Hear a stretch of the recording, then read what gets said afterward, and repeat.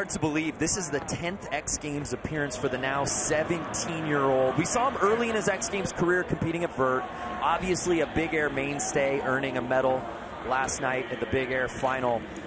But it feels like in the last year he has upped his game in park and has now gone from a podium contender to a gold medal threat every time he gets in the course. Absolutely. Tom Schaar is one of the best skateboarders in any discipline.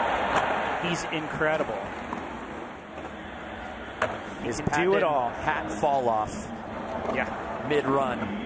Seems to happen to him every time. Look at that massive scale fish. And just look at the power and the speed. I mean, honestly, night and day from the runs we've seen from the other competitors.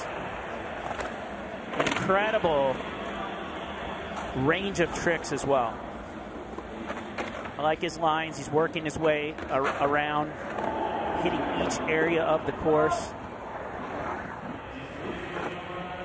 Nice backside three. So that run was phenomenal for me.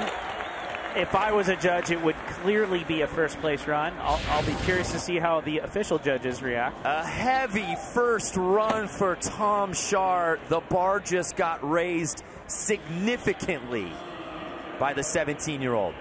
Well, apparently getting silver in big air yesterday did not slow Tom Schaar down at all. No, you could say that it's a disadvantage given that he had to compete in big air. He couldn't get as many reps in this bowl as everyone else. An 86 for Tom Schaar as he skyrockets into first place. Yeah, absolutely, and I think that's right on. That run,